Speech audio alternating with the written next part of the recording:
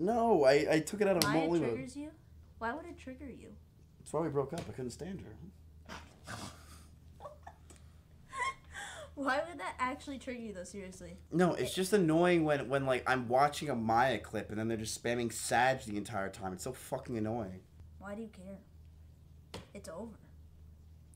You know it's not sad, unless you're still into that. Like, Because it's still just annoying. Like, just because it's over does not mean it's annoying to deal with. To see Sages every single time your ex pops up.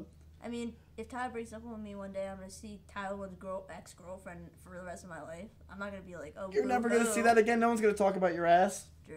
You're right. What are they gonna say? Where's Tyler one's ex-girlfriend? Like, that's all they're gonna say.